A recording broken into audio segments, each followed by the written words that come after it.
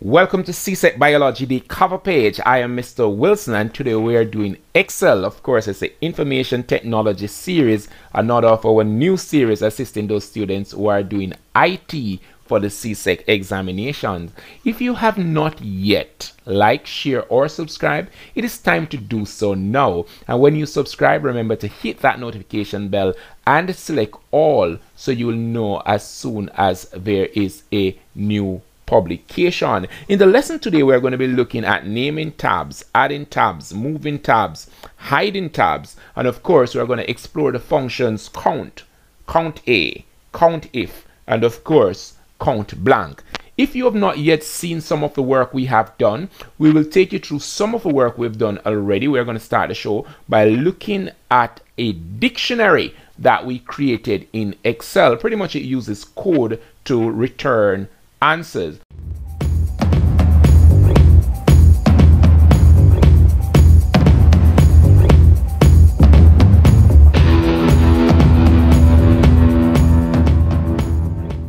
So we're going to look here. Just if you look at your screen, you're going to be seeing what we have done. So it is instructing us, please enter number code for your definition from 1 to 14 in the green cell. So we up to the top of the screen here. You're going to be seeing the answer being reflected here and here. So let's go up and we're going to choose a code. So we have from code 1 to 14. Let me see which one you want us to enter. Let me hear. Okay, very good. You want us to enter code 4. So if code 4 is in, entered code 4. And there it is saying that we're looking for column. Let's go down and see what it is saying down here. Wow, it gives us the definition of columns run vertically. Let's try something else now that you've seen that. What about 13? Let's try 13. All right, so we're going to try 13. Wow, we're looking for window. And again, the definition is displayed right below. But interestingly, have you noticed that the color here has changed? Let's remove everything from it.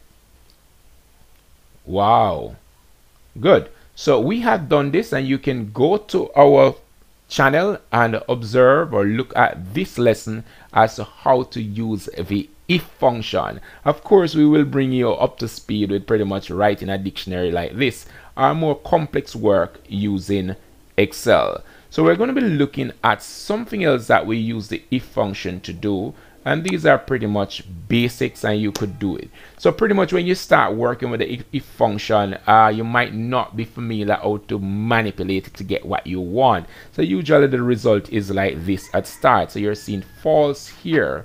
But if I were supposed to enter 1 as it asks us here to input data in green cell, if I were supposed to enter 1, false would change to I am learning the if function.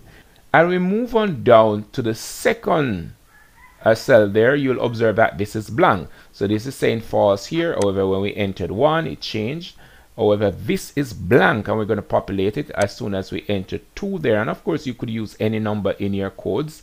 It is saying that I am getting better at the if function. And if we go on down, it is asking us here. It gives us an instruction here. And we're supposed to follow that. We enter 3 in the cell. And you observe it is changing. Now look at this one. We want to find the status of our exam. So all we need to do is to enter that exam code. And if my code is like 20, it will tell me that I need to reset the exam. If my code is like that, I will just use just some random numbers. 60, it said that I've passed the exam. And you could use just about any number, and of course it will reflect whatever the system is programmed to reflect. We could put 0 in, and it said that reset. And if we were supposed to put in 99, it would say that we've passed. Now the teacher could also enter a code, and of course all that we've used so far are number codes, but we could also use text as code. And you'll observe here we're putting in VG, and that's a code that the teacher will be using. VG, enter teacher code, and it says very good. So the teacher would be able to write a code in Excel, and of course just attach that as a tag to your good work. Very good. So we're going to be moving on to something else. Those are just some of the work that we have done in Excel so far. We have used the if function just to create some basics. Of course, we could go real a more difficult task with this, but as you go along and become more advanced, we'll definitely look at that. We're going to be looking at adding a sheet. before we get into the count. So to add the sheet, all that we need to do is to just click on this plus sign and a sheet will be added. All right, to remove the sheet, all we need to do is to right click. I will just move on up here, and you're also going to see many options here that you could use, and just click delete, and the sheet doesn't exist anymore. Then we could of course move a sheet. All we need to do is to hold on left mouse button and of course hold on to the sheet, and we could move it wherever. If you observe, there's a little arrow at the top there moving. We could move it there, we could move it here, we could probably move it there. So you've seen the formula sheet, we've moved it, and then again hold the left mouse button, just move your cursor, and there it is, we've moved the sheet. Now another thing that we wanted to do was to of course hide the sheet. All you need to do is to right click on the sheet and click on hide, and voila, no sheet. The sheet is all gone.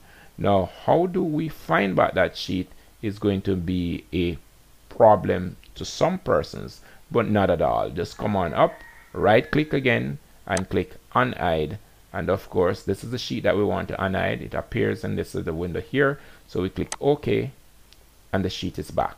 So all we needed to do just to click on the sheet and click unhide, and of course it would give us an option to choose. If we had many sheets there that were hidden, we would get an option to choose which of the sheet we want to unhide. So we have looked at adding sheet, moving sheet, hiding sheet, deleting sheet as well. Now we're going to look at renaming sheets. So here we have the function sheet. We're going to move this one up here. Here we have the function sheet, and that's the sheet that we're going to be working with today, but we don't want to call the sheet function. So we're going to name the sheet based on what we're doing. We're looking at the count function. So let's just put count in front.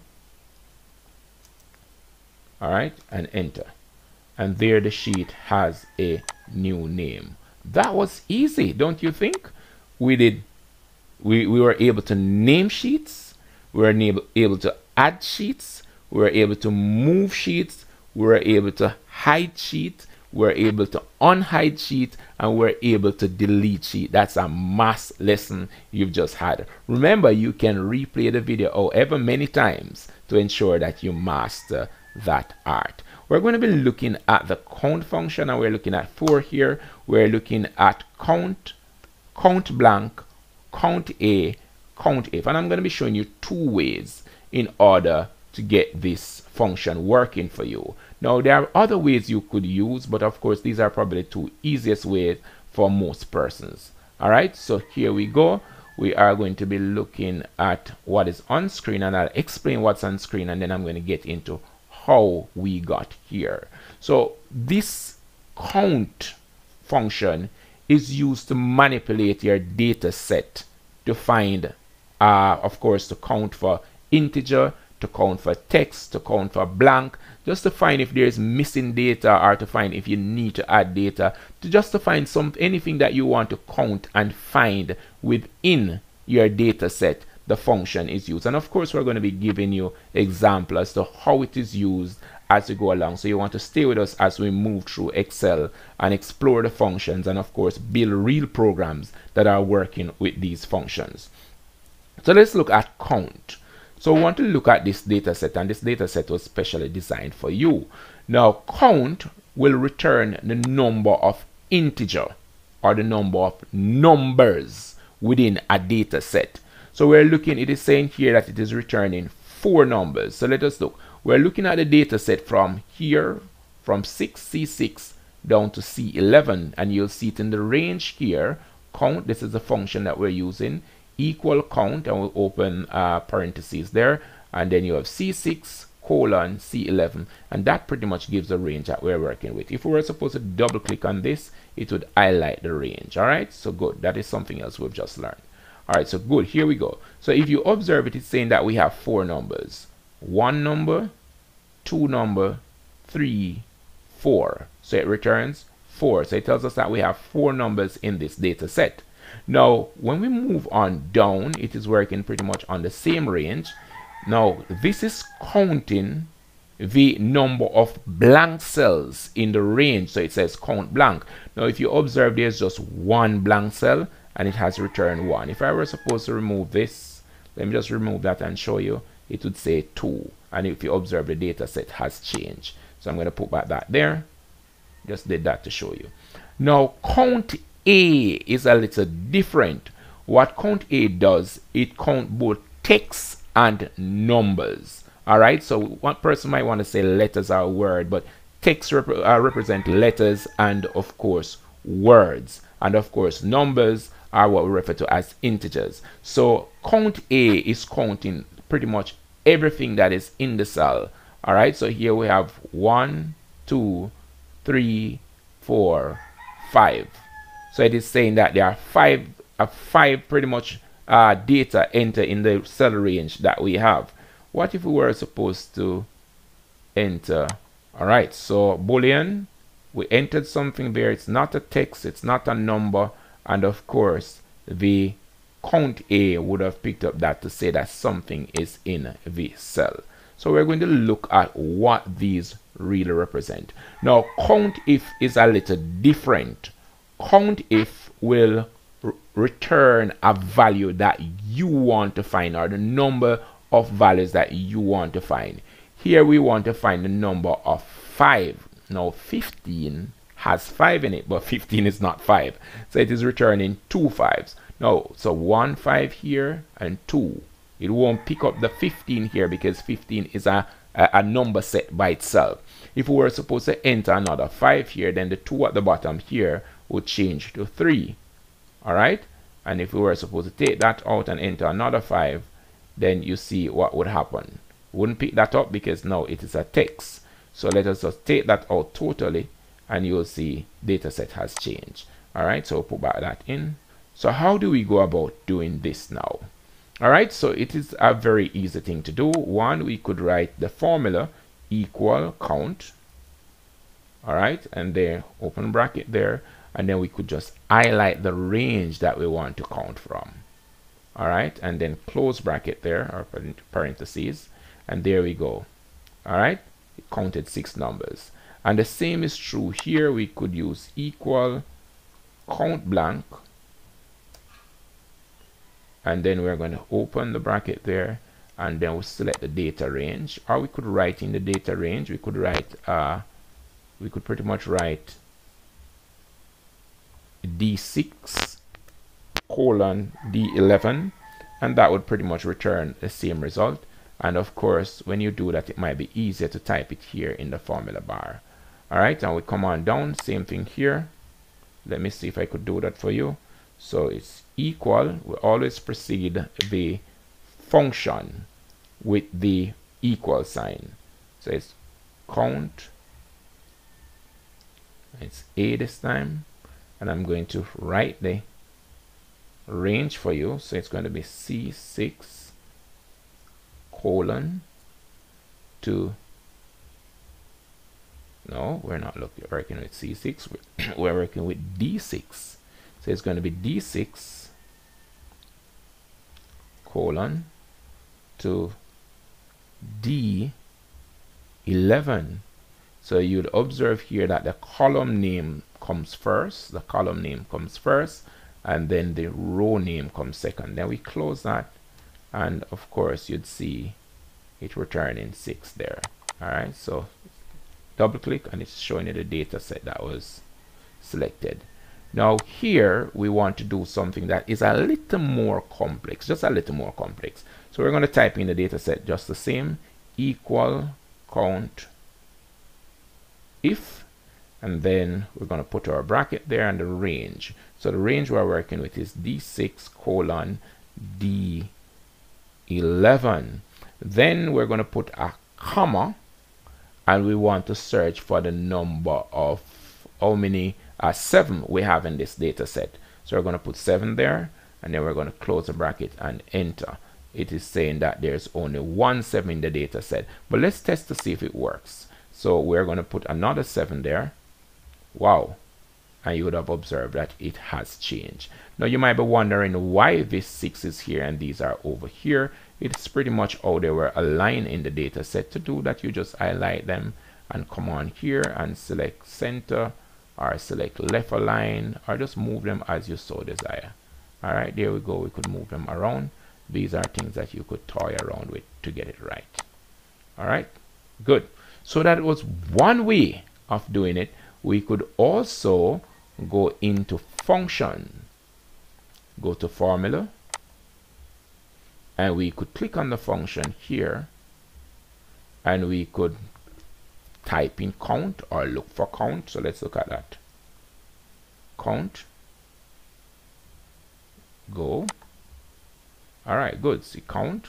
All right, so here it has count, and it tells us what to do. Count the number of cells in a range that contain numbers. Count A, count the number of cells in a range that are not empty. All right, and then this one here, count blank, counts the number of empty cells in a specific range of cells. And then count if will of course count the number of cells within a range that meet a given condition, and that we showed you earlier. We're going to show you how to use one of these, and then you could just go through and just try using them yourself. So here we go. All right, it is showing me the range there that it is counting. It is saying it's counting C17 to D17, so it's counting horizontally. That's not what we want. We want to count in the column, not in the row. So we know that we are doing our operation. Let's look where we're doing the operation. We're doing the operation in E. So what we're going to do, we're going to change this here. Very easy to do. Backspace, and we're going to put an E there. And we're doing E6. Remember, that's where we started out. We're using E6, and we're going down to E11. All right, so it's E11.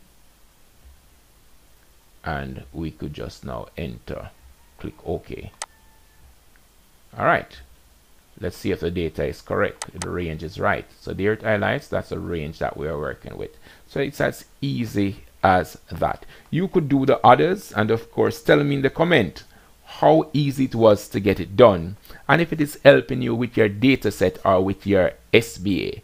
So in our next lesson, we're going to be looking at setting up a car rental company, where we're going to be able to select cars and of course rent the cars. It will calculate the payment and penalty and interest, and of course it will call for the number of cars that were rented, and of course return the number of cars that is in stock.